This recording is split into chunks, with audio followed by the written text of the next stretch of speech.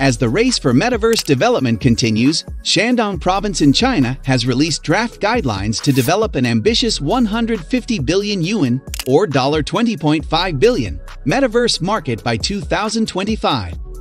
As part of its plan, the province seeks to develop metaverse-related industrial parks and nurture at least 100 metaverse firms. Shandong joins other provinces of China, like Sichuan, that have also laid strategies for building vast and diverse metaverse industries and claiming the top spot in digital economies. The broad description of the metaverse is reflective of Shandong's seriousness in becoming a leader in the metaverse industry, leveraging technologies for a vast digital ecosystem.